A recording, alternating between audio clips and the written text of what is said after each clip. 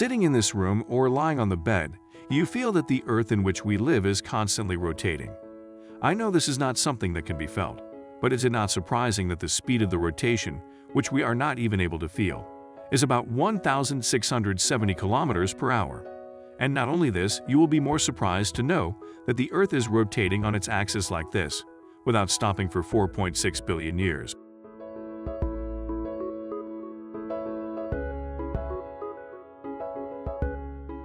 We have been taught about the rotation of the Earth since childhood, but have you ever tried to know why? Why does the Earth rotate? And even if it is rotating, why doesn't it stop like all moving things? What is it that keeps the Earth rotating in space?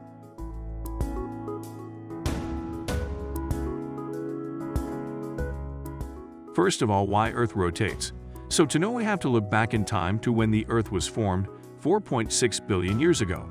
So why did the Earth start spinning in the first place? The Sun and the Solar System formed when a cloud of dust and gas collapsed due to its own weight. Most of the gas condensed to become the Sun, while the remaining material went into the surrounding planet-forming disk. Before it collapsed, the gas molecules and dust particles were moving all over the place, but at a certain point, some gas and dust happened to shift a bit more in one particular direction, setting its spin in motion. When the gas cloud then collapsed, the cloud's rotation sped up, just as figure skaters spin faster when they tuck their arms and legs in.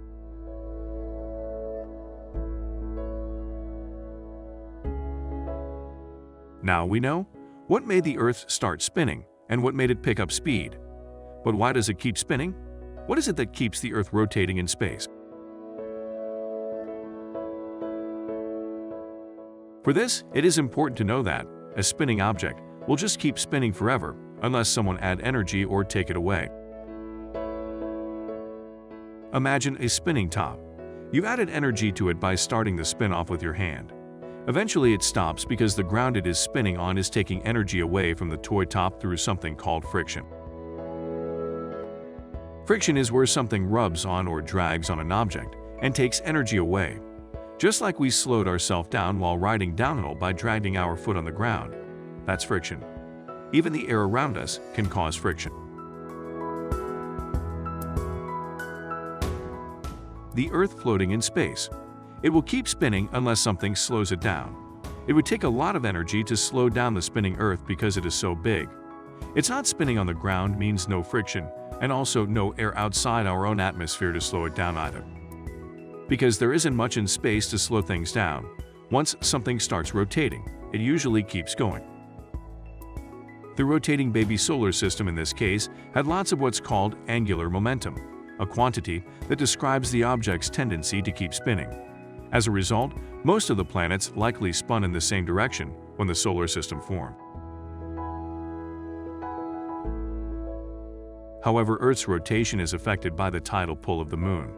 Because of the Moon, the spin of the Earth is slowing down at a rate of about 1 millisecond per year. The Earth spun around at a faster clip in the past, enough so that during the time of the dinosaurs a day was about 22 hours long.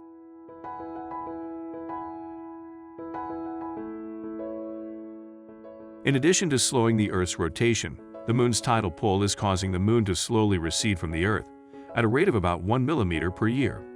In this past, the Moon was closer. It would have appeared much larger in our sky than it does now.